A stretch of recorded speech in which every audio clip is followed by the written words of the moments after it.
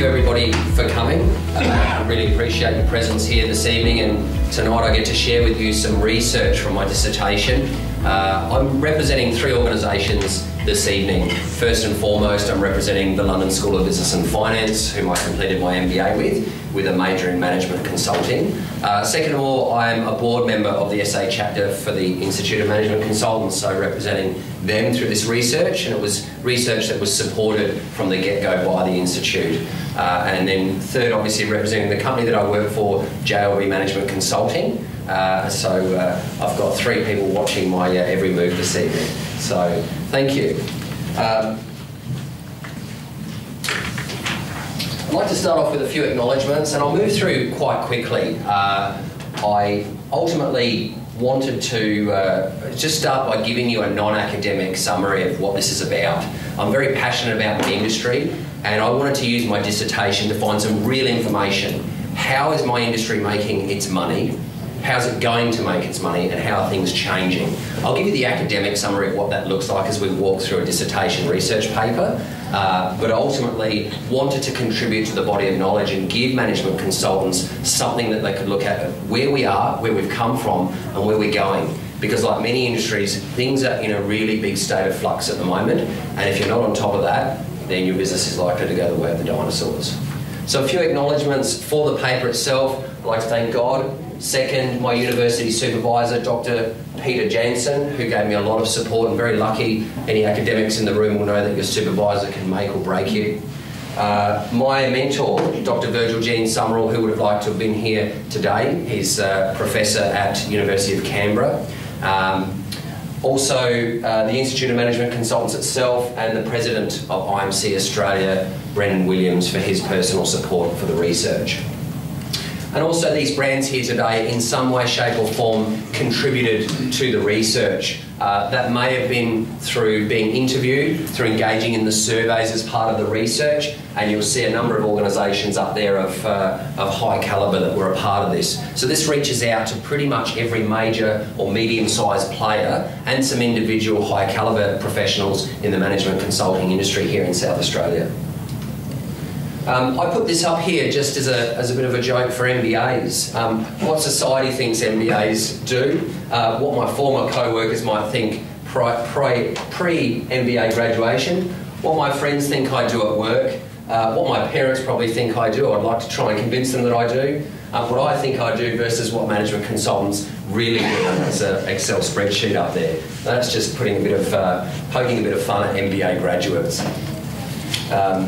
Theoretical model. This is a good place to begin here by starting off by what bodies of knowledge this reaches out to. And we're actually touching two parts of knowledge here, and that's business development, how businesses make their money, and also management consulting as a science. So it's a very specific niche area, but as you'll see when we go through this, there may be indicators that this reaches out beyond management consulting.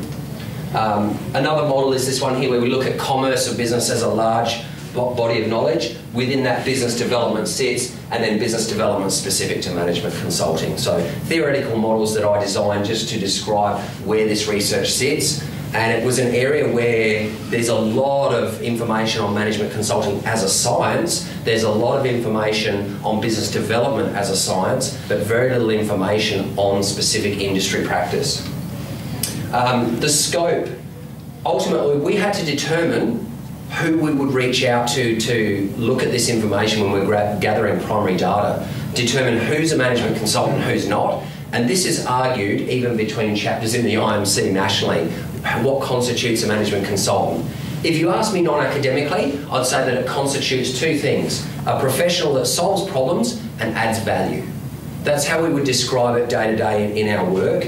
But specifically, we looked at the context of who isn't a management consultant for this research, and we took out essentially anyone involved in accounting, finance, specifically just recruitment, those areas. We wanted to look at other areas such as sales coaching, market analyst, business coach, quality auditing, non-financial auditing, certification consulting, and a range of other areas that tend around strategic and economic advisory.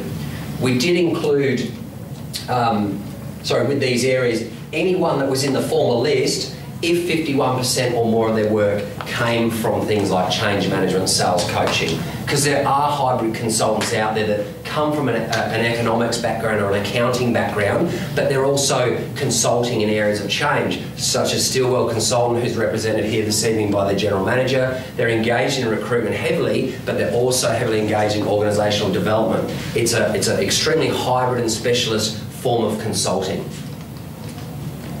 The research aim, we wanted to look at the primary mediums and methods of business development for management consulting in Adelaide, South Australia. Why? Because I'm a proud citizen of South Australia. It's a great snapshot, and a lot of industries or businesses will use South Australia as a snapshot for their project, their business. If something can succeed in South Australia, it can succeed nationally, it's often said.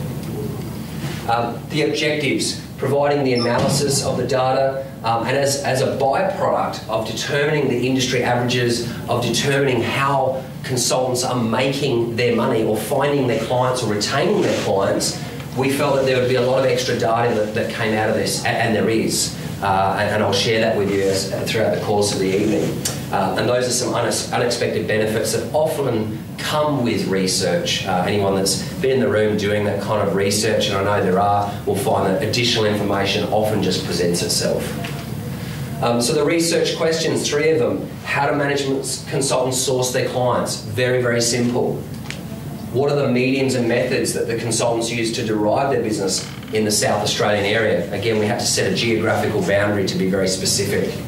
And then what are the qualitative and quantitative industry averages within the scope of Adelaide, South Australia with respect to management consultants? So a lot of this data is perception-based, and that's where we can start to pick apart data, but it is an industry that is highly perception-based. It's hard to gather raw data out of consultants and their firms in terms of their financial spending on business development versus their return. The undertaking for that would be so huge that I don't think any academic would want to even try. The plan structure, we researched the current body of knowledge, sample questionnaire of approximately 50 management consultants or more in South Australia, interviewing 8 to 10 management consultants in the same area with the same kind of questioning to get in-depth knowledge, interpret the data, formulate the results, and develop some recommendations and conclusions that would be shared with the industry. And then obviously formulate a paper and presentation for industry sharing. And you're all here at that final stage this evening. This is a bit of a snapshot from Ibis World. This was taken in 2017, hence why the prediction numbers there look a little bit old. But at the time, these are the numbers in terms of billions of dollars US globally that the management consulting industry is worth. So we're talking some significant numbers. In 2016, we were looking at 133 billion, and these prediction numbers are pretty spot on with where we are today in 2018, moving into 2019. And historically, management consulting just continues to grow and grow at a continuously steady pace. It's something that tends to even survive GFCs. It survives even wars on averages, because businesses ultimately, even in those times, want expertise in order to survive difficult times. And that's what we do, is we solve problems. The theoretical framework, as I discussed, found some trends through the research. There's overall agreement that the industry is growing. There's an increased variety of services. The number of specialists out there continues to grow.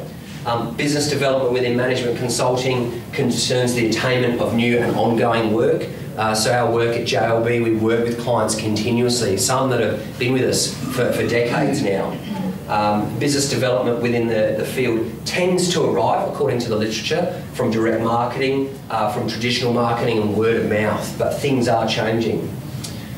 Management consulting is ultimately concerned with providing advice and assistance considered to be expert in its field that ultimately adds value in implementing strategic change for a business.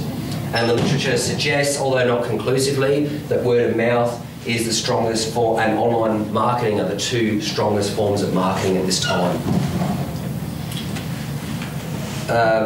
I'll skip through to here. This is the other theoretical framework that's custom for this research, is understanding within management consulting, and I won't break this down because we'll go into another university lecture, but there are internal and external management consultants. Those of us here from JLB this evening are considered external management consultants. We're from other firms that go into clients' businesses to help them. Internal management consultants often rest within one business as an internal employee to assist the ongoing change. And then within that, there are key areas of business development broken down. Some of the professionals in the room are probably starting to look and ask themselves, why aren't tenders up there? And that's the first question that I tend to get from people reviewing the research. And there was a deliberate reason why, after heavy consultation, that was removed. We'll get into that as we go through. Data collection methods, case study, survey, archival research, because business development actually goes back thousands of years. And part of the literature was examining information pertaining to business records going back as far as 4000 BC, which we do have. A literature review, which obviously any academic conducting this research is going to do, and obviously interview. Our sampling size, as I said, 50 consultants for survey, 8 to 10 consultants for interview. That was the target. It was achieved with ultimately 53 consultants for survey and 8 consultants for interview. How we found them?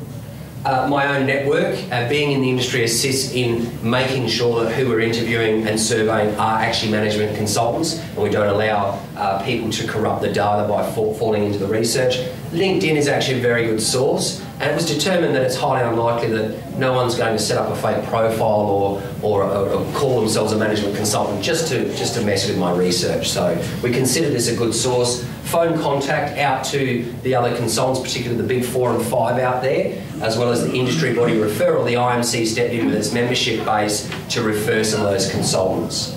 And obviously we use SurveyMonkey, funny name, but a very good platform for research and gaining that information from your surveys.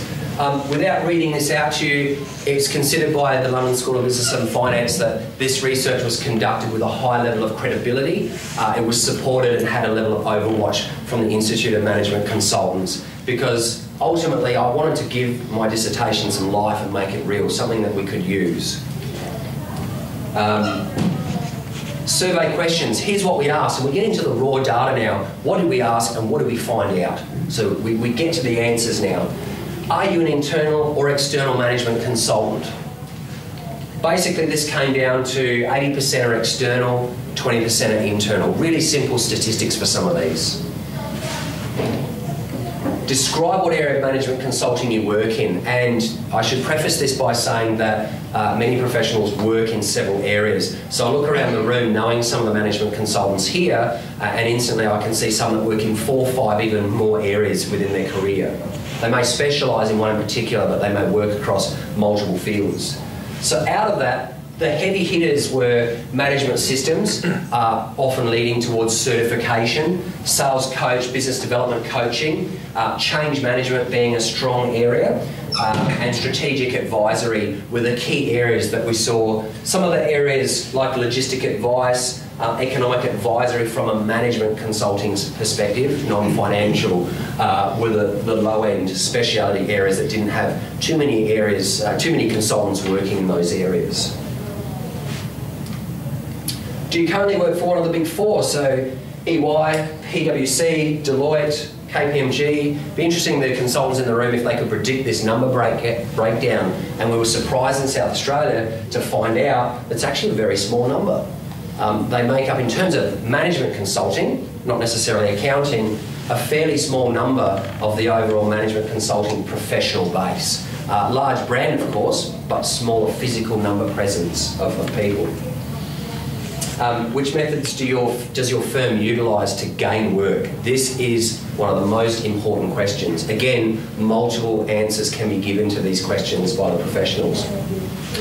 And it's probably the most important graph, really, one of 2. So the big standout ones, word of mouth and referrals from other firms. And I'll break down why those 2 are actually separated, what that means, and then why they're actually put together in the research as we go through. And then online marketing. I did mention networking there, networking being a very, very strong one there, including industry body association. So these are your standout 4 ones there. Advertising in hard copy being very low, radio being very low, public speaking and sponsorship, some of them being virtually non-existent. These two I'll break down, but again, I mentioned before tenders being removed here. It was determined in consultation with LSBF that tenders were a responsive, non-proactive process of gaining work and highly submission-based. So they weren't what we consider to be a business development technique. They were responding to opportunity rather than attaining opportunity in the strictest sense. 4 standout methods, as I said: word of mouth, followed by referral. Interesting, those numbers are very closely linked because they are related, but they're not the same thing. Networking and online marketing being the next two in line. The difference between those two that I mentioned: referral marketing is proactive. It's about finding that opportunity through your network, versus word of mouth marketing. Instead of waiting for someone else to generate prospects for you, referral marketing demands that you take control of the process, including doing the referral work for and with your client. Hence that distinction there, why we wanted to explore the difference. Ultimately, they came out almost the same, meaning that they are highly related activities. Please rank in order of your professional experience the methods and mediums of marketing in terms of their effectiveness. So we took those top 8 and we ranked them. We asked professionals to rank them in terms of their opinion of effectiveness. And this is what we got. Their opinion is that referrals from other firms, and we at that point with the data, we placed referral and we placed word of mouth together, and close behind it is online marketing. That's the perception of management consultants in terms of the ROI, the return on investment that they're getting out of their business development activities, their marketing activities, their bang for buck. Select the area of business development you believe to have the current highest growth factor. And this takes us from where are we now to where are we going as consultants in the industry. And this is the answer unequivocally: online marketing being the highest by far, perceived to be the greatest growth factor, followed by referral from firms. So we're at a stage now where consultants and consultant firms see that online marketing, and this is shown in the literature, is overtaking and having a huge effect on how you find your clients. Word of mouth, again, linked in there, but ultimately related. Networking events still having some presence, but no one saw that advertising, radio, sponsorship had anything to do with the future of management consulting, business development. We wanted to ask the question: do you feel that well-known brands like the Big 4 or 5, we mentioned the Big 4, McKinsey being the Big 5 edition, has any standing on your ability, or would they have an advantage in terms of business development? We found that nearly 75% of consultants agreed. Through their experience, having tried to attain work and probably been defeated by the Big 4 or won jobs against the Big 4 at some stage, they felt that definitely it had an advantage, and a small percentage, just over 10%, were unsure whether or not it did. Obviously, pretty much the industry feels that those brands are effective and give them an edge. Does your firm advertise in print? Most said no, we do not.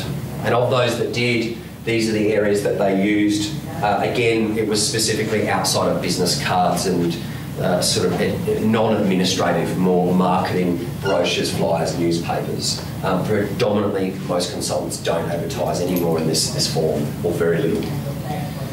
Does your firm use sponsorship? Again, this is an area with mostly no, but of those, these are the areas, and very small percentages using these. So charity event seems to be the one that stands out, or some billboards, but this is the percentages broken down by those few consultants that actually do use sponsorship as a form of advertising.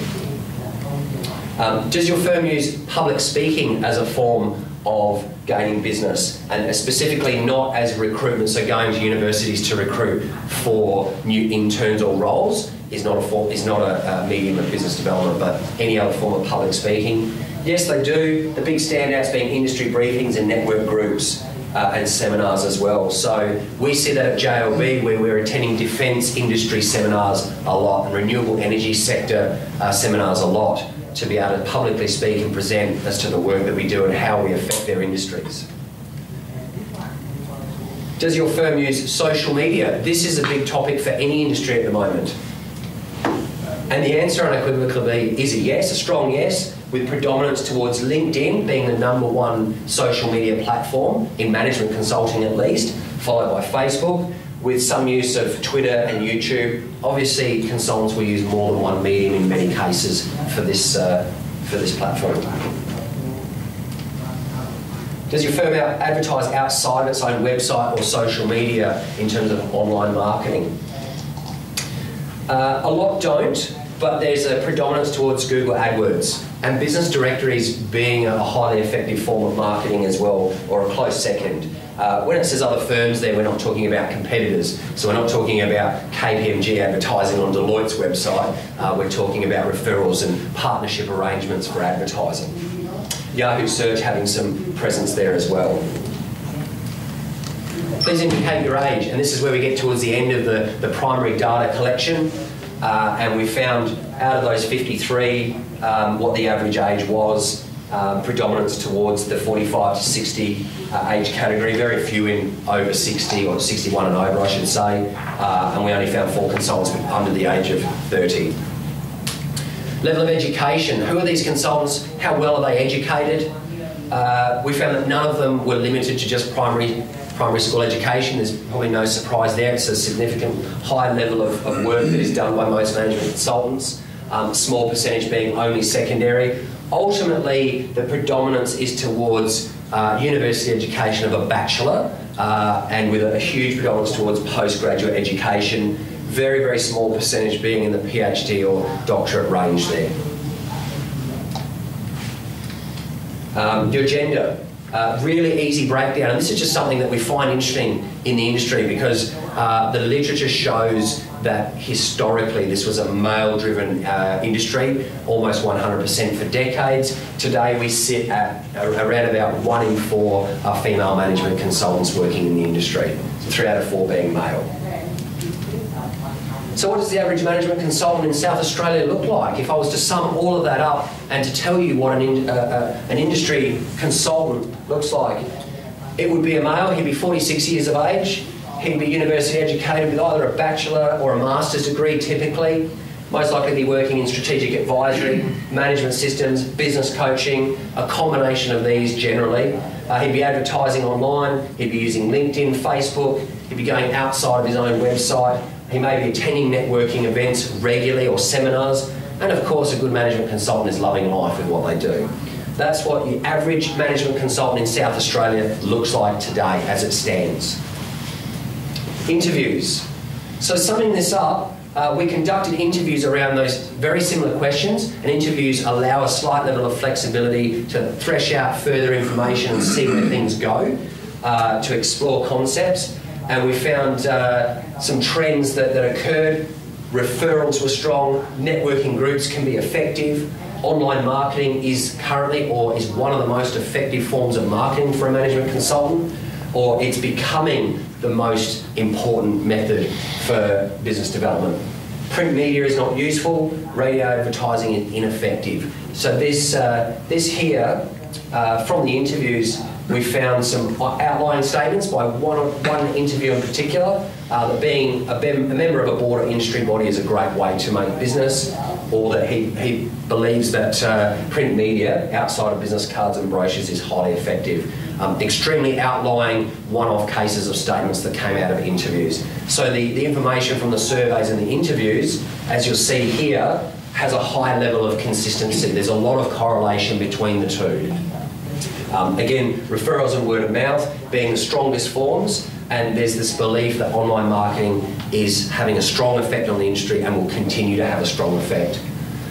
Consistency between the survey and the literature, again, very high correlation between the current body of knowledge that we have, particularly if we look at peer-reviewed journals from the last 10 years. All can consistently agree that online marketing is extremely up and coming, likely to grow, and is having a significant effect on how management consultants find their clients, ergo make their money.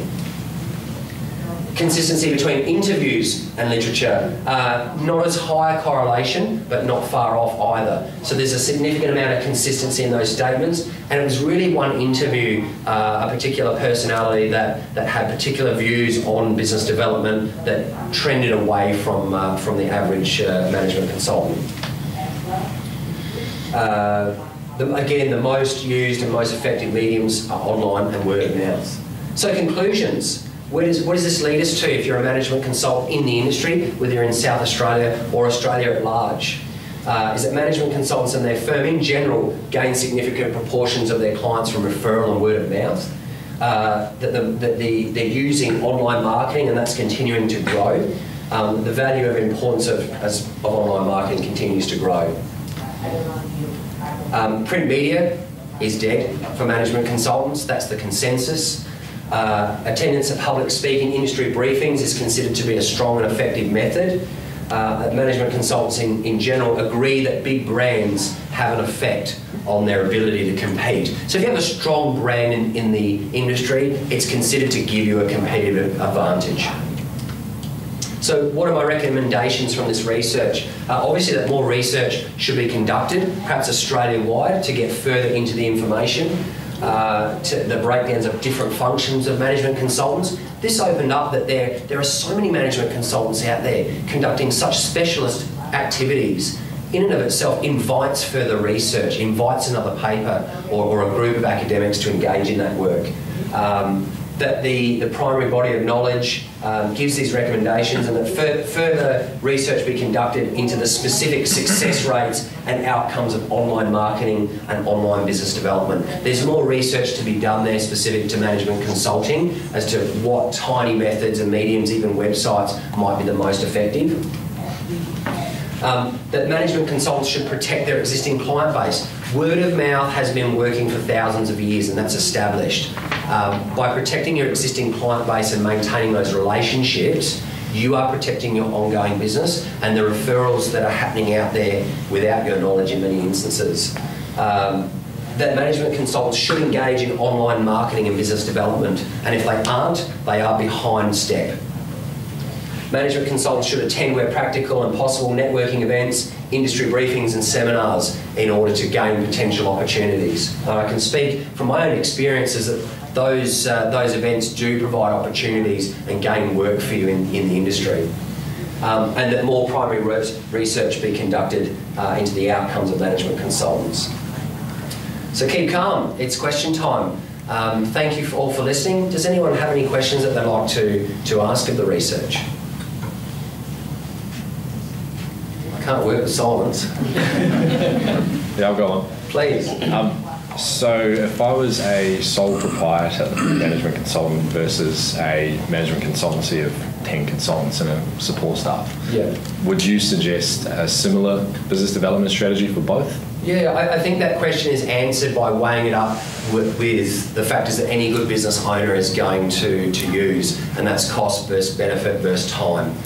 So they've got to weigh up what are the most effective methods, which we now know from the research, with their available time. And any sole proprietors or single sole practitioners that are in the room in the management consulting industry will know that time is scarce. And you've got to find the work yourself, and then you've got to do the work. When you're doing the work, you're not finding the work. When you're finding the work, you're not doing the work. And that's the conundrum, is finding the balance between the two.